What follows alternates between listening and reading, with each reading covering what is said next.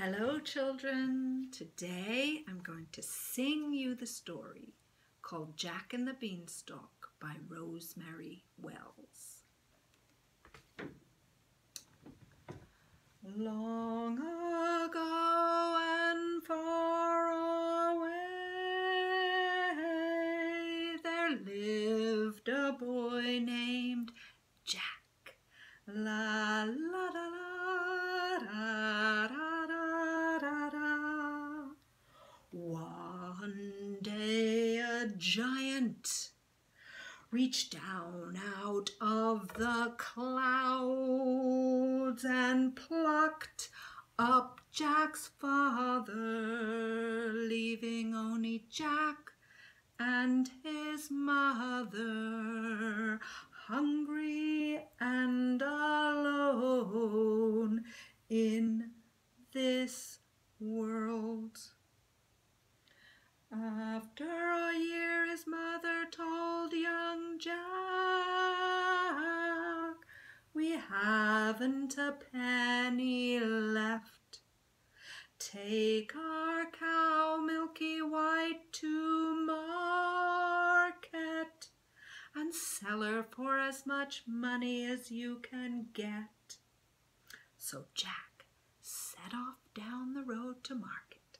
La la la la la la la la, and on the way to market Jack met an old man who admired Milky White, and he said, "I'll give to you this bag of beautiful beans if you'll give me your cow." And because Jack loved the color of those beans, he agreed. La la la la la la la la la. But his mother was furious. "That cow was the last thing of worth we had to our names, and you've sold her for 5 colored beans. You're as thick as a brick, Jack." And she threw the beans out the window in disgust. Jack went to bed in tears that night.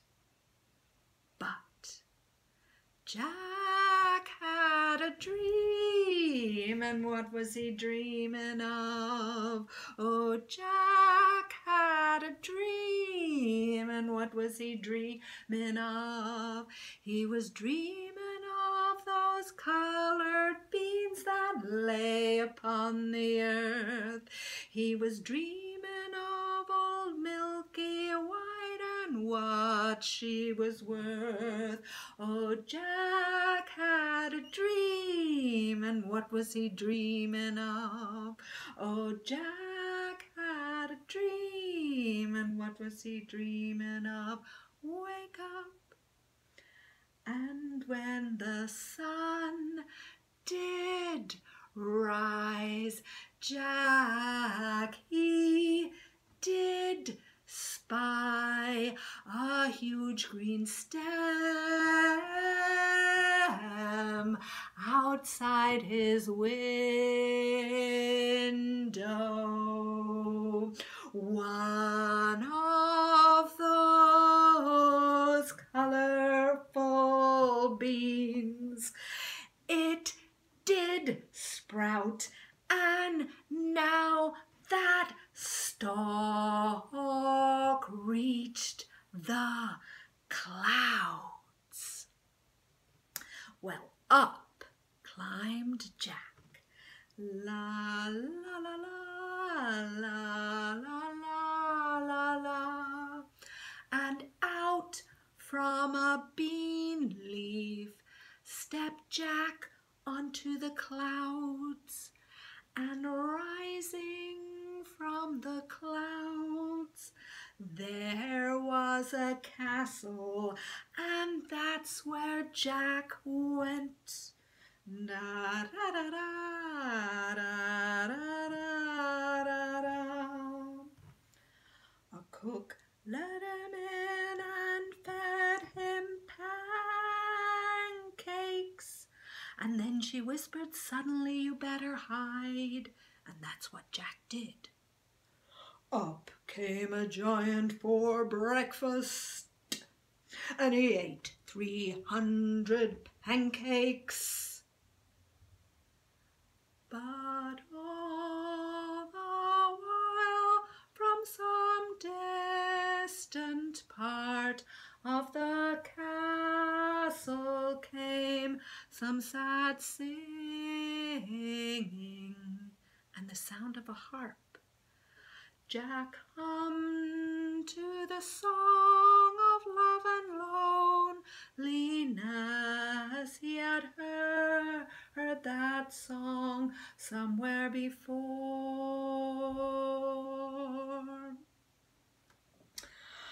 Well, after breakfast the giant cackled, and then the giant clucked, and up jumped a hen on the table and laid a golden egg in the giant's lap.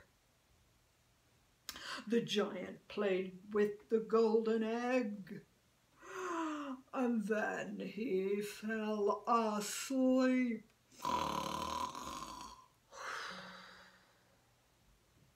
Out sneaked Jack with the hen stuffed under his arm. La la la la la la la la la.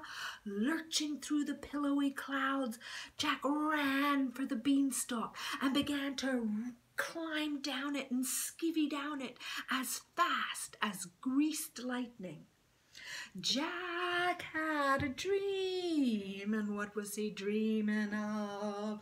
Oh, Jack had a dream, and what was he dreaming of? He was dreaming of those golden eggs and his mother's happy face. If only he could get back home and save himself disgrace. Oh, Jack had a dream, and what was he dreaming of? Oh, Jack had a dream, and what was he dreaming of? Oh, my wonderful boy, said Jack's mother, one of these golden eggs will buy us all we need for a lifetime. And they danced for joy. La, la, la, la, la, la, la, la, la, la, la, la, la.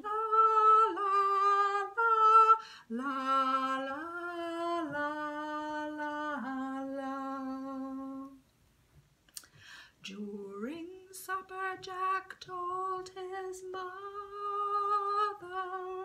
about the giant and the castle and the pancakes and the distant singing from the harp. Well, what was the song the harpist sang? Asked his mother, and Jack sang the song. Green sleeves was all my joy. Green sleeves was my delight.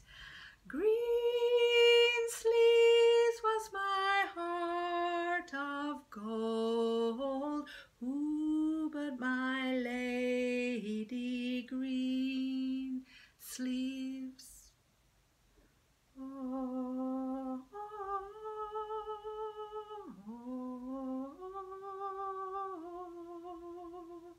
sang his mother. That was the song your father sang. harp with the golden face, 100 golden eggs couldn't make me as happy as one bit of melody from the strings of that harp. Jack could not bear the sadness in his mother's voice, and at first light he climbed the beanstalk once again.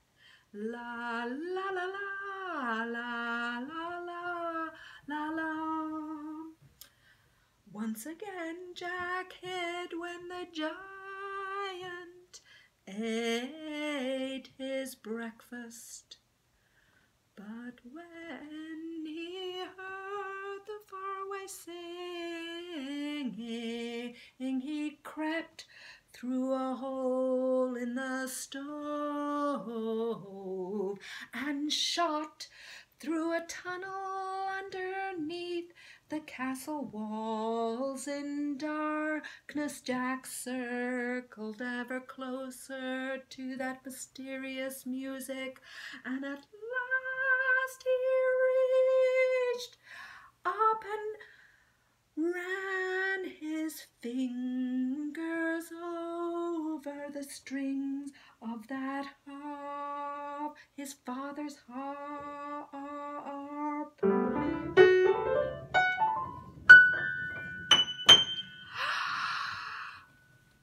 My brave boy, his father whispered, you have come to bring me home.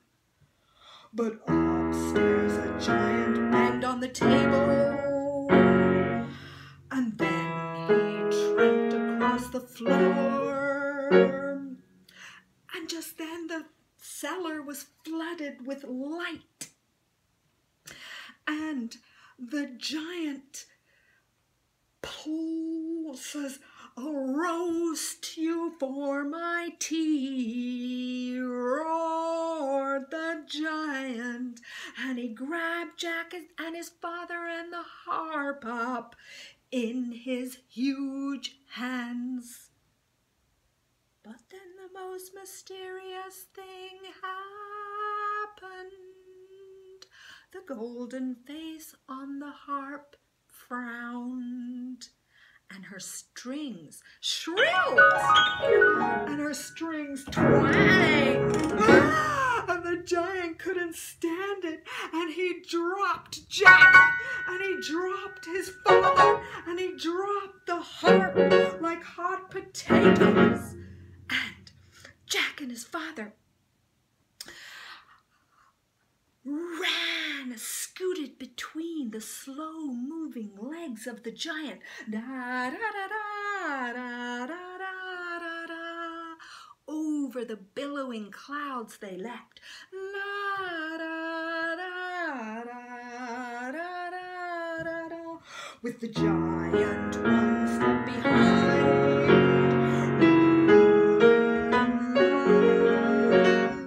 But down the beanstalk they twirled, down the beanstalk they twirled, until they got to Mother Earth. And Jack took out his hatchet and chopped the beanstalk down, and the giant toppled down the hill.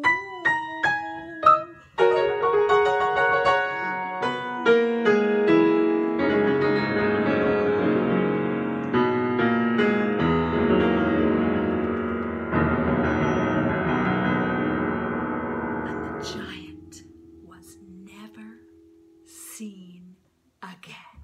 La da da da da da da da da da. And Jack and his family did live happily ever after. La da da da da da da da da. And Jack's mother fed the magic hen, marigold seeds and rose petals. And